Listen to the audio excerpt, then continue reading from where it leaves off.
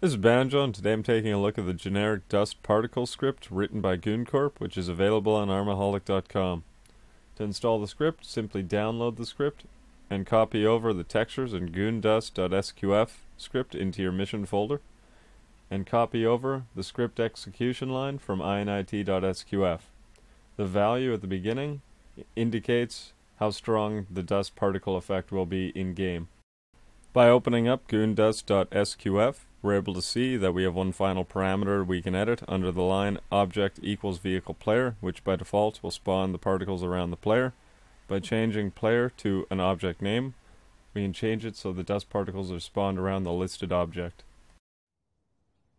And finally, in game, we're able to see the dust particles generated by the dust particle script spawned around the player's location.